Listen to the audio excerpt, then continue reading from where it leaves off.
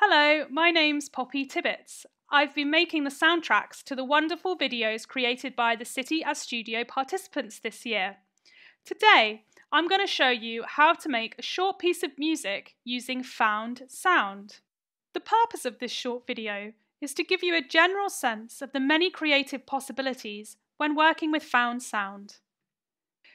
In this video, I will be collecting found sounds, importing my found sounds into a digital audio workstation, manipulating my found sounds using audio effects, and adding virtual instruments using a MIDI controller. So, what is a found sound? Found sound is non-musical sound used creatively in a piece of music. This technique is used by many musicians today, from mainstream to experimental artists. Earlier, I collected some found sounds using the audio recording app on my phone.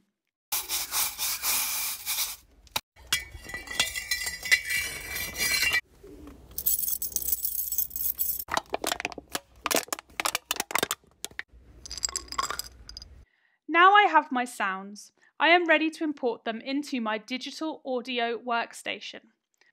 A digital audio workstation, or DAW, is software that is used for recording and editing audio and MIDI to produce music.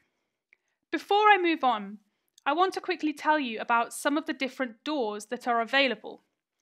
I will be using Ableton Live Suite today. Ableton is expensive, and there are many other cheaper or even free options out there. If you are on a Mac, I would check out GarageBand, which comes free with Mac devices. If you use a PC, I came across some free software called LMMS, which I haven't tried, but I have seen that it has some great reviews, and it's free. So, I've opened up Ableton and I'm going to import the audio files of the recordings that I took earlier on my phone. I sent these files to my computer from my phone via email. Now I'm listening to the audio and beginning to select the clips that I like. I have chosen to use the sound of the can, the sound of the bottle of dietary supplements, and the sound of the keys.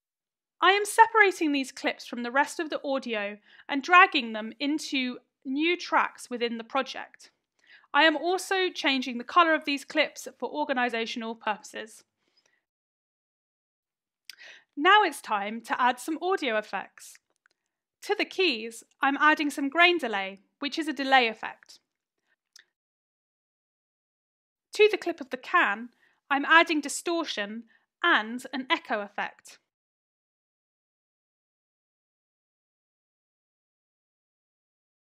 To the sound of the supplements, I'm adding a resonator, which will give this audio clip a harmonic resonance. And I'm also enhancing this with a reverb effect. Have a listen to what these three audio clips now sound like with their added effects.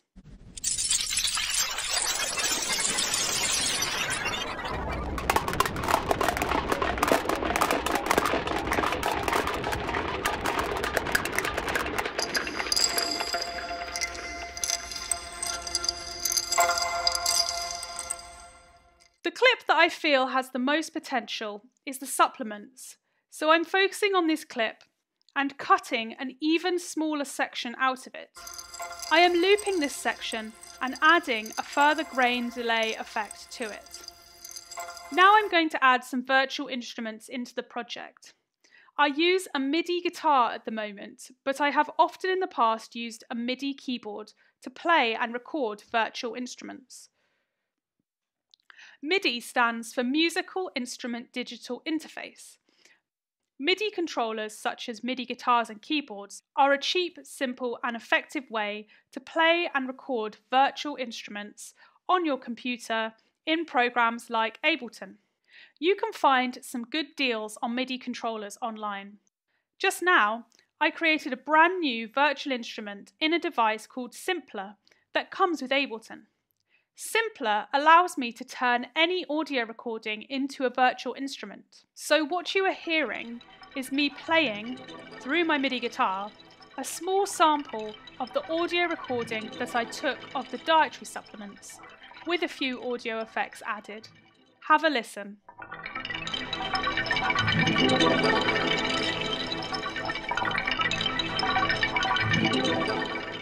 I am now adding another pre-made virtual instrument called Clouds and Bells that comes with the program. I am also playing this virtual instrument through my MIDI guitar.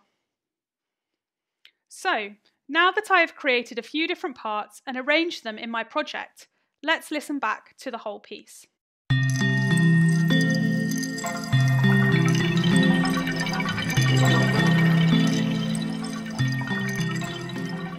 There are so many videos online that can teach you how to use DAW software such as Ableton, GarageBand and LMMS.